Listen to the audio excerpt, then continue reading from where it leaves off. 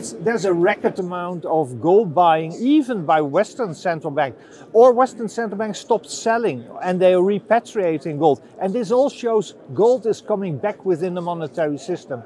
And that's a situation in which you could end up having wars and more crises. And I'm afraid we're on that path now. And when you have wars and crises, you always see smart money fleeing towards gold. And that also explains why gold is on the verge of a breakout in US dollars, but gold has been moving higher in all other currencies. Gold has been setting records in all other currencies, so that's a clear uptrend.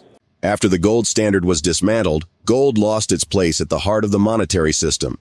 Since the 1970s, currencies have not been linked to gold, nor have economies settled their deficits in bullion. But 50 years later, central banks seem to be returning to the metal. The U.S., for instance, severed the dollar's link to gold in 1971, a move known as the Nixon Shock. Yet, even today, central banks hold vast gold reserves, impacting the metal's price with their action. This isn't an entirely new trend. Data shows that central banks have been net buyers of gold since 2009, yet momentum has accelerated over the past few years. According to the World Gold Council, central banks bought 1,037 tons of gold in 2023, just shy of the record amount. While this is a significant change, economist Willem Middelkoop argues that gold is emerging as a crucial player in the evolving monetary landscape, symbolizing a challenge to the dominance of the US dollar since its detachment from the gold standard in 1971. Highlighting the recent surge in gold purchases by various countries, including Turkey, Eastern European nations, China, and Russia, Willem underscores a broader trend of gold's reintegration into the global monetary framework. He describes gold as the anti-dollar since Nixon's actions in 1971 and suggests that influential entities on Wall Street are actively suppressing its price to maintain the dominance of fiat currencies. The geopolitical implications of this shift highlight the emergence of a deglobalization trend and the increasing assertiveness of BRICS nations in challenging the Western-dominated financial system. As a result, Willem has warned about the two possible scenarios of potential conflicts arising from divergent monetary agendas, one where East and West collaborate to transition to a new monetary paradigm, and another where confrontation leads to further instability, driving investors toward gold as a safe haven asset. We will present clips from Willem Middelkoop's with David Lin, but before we do, if you want more videos like this, please hit the subscribe button and turn on the notification bell for more updates. Thank you, and enjoy the video. I can prove we're in the start of this process because we've seen over 20 central banks adding to their gold reserves in the last 18 months. We've seen record gold buying by central banks. You have to go back to 1969 to see this amount of physical buying by central banks. And why is that significant? In 1969, we experienced the implosion of the London gold pool. London gold pool was the Western central banks selling gold, keeping gold fixed at $35 per ounce. This all imploded in 68, 69, and that's why Nixon had to take the dollar off the gold standard in 71. And we're in a similar process now. So central banks are starting to flee towards physical gold again because they know there are big changes coming within the monetary system. There's a record amount of gold buying, even by Western central bank. Or Western central banks stopped selling and they are repatriating gold. And this all shows gold is coming back within the monetary system. Gold is the anti-dollar since 1971. Yeah. Since Nixon took the dollar off the gold standard, gold is the anti-dollar. So the usual suspects on Wall Street are trying to keep gold down. They try to keep gold beneath $2,000 per ounce.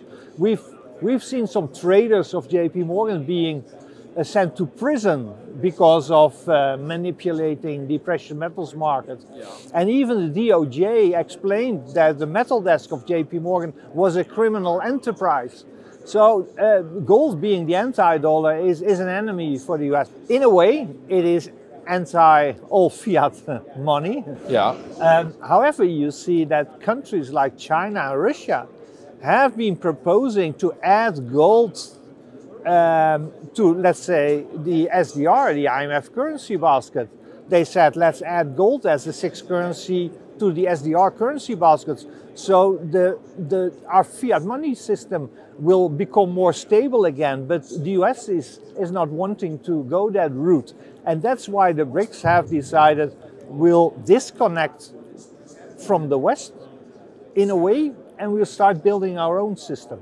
We see this de-globalization trend, so we're moving away from a situation where the IMF and the US is in control over the monetary system, and now we're in the situation that the BRICS countries have joined forces and getting stronger by the day, and working to introduce their own financial system in a few years. And that system could be competing with the Western dollar system. And because the BRICS countries are more or less in charge of all commodity trading, or a large part of commodity trading, when a country like Saudi Arabia will demand another currency to buy their oil instead of the US dollar, we could be in for a large shock. But in the book, I ended the book with two scenarios. My hopeful scenario, my optimistic scenario, was that East and the West would keep talking and working together to move our monetary system to the next phase, to find a successor for the dollar.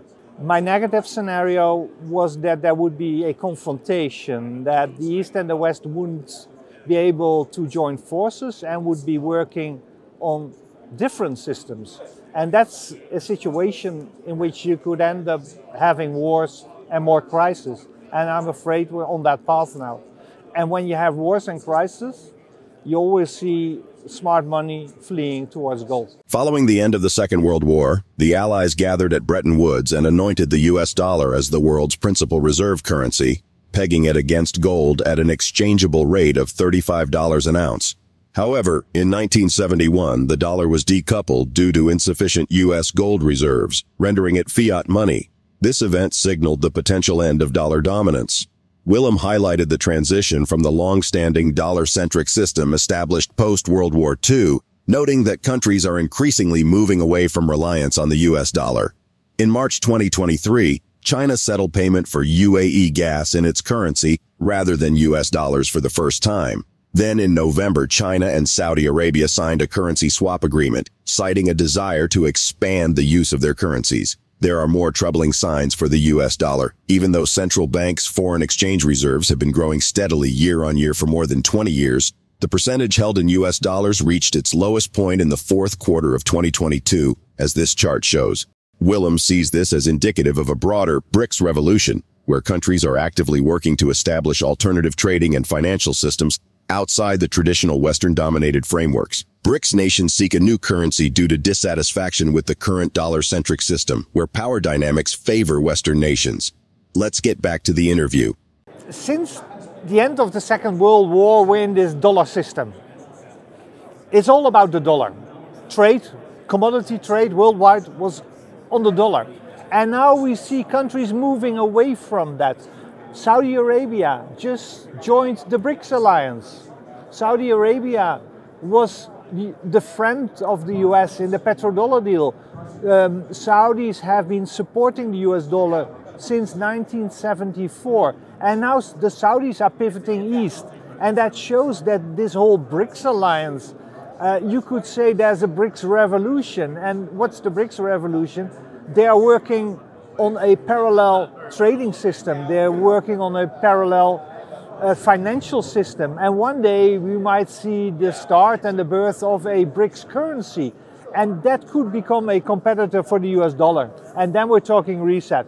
Many countries outside the West are fed up with the current dollar system. They're fed up with the fact that a country like Belgium has more voting rights in the IMF than Brazil. Yes. So the US, combined with Europe, created a system after the Second World War which is very beneficial for the Western countries.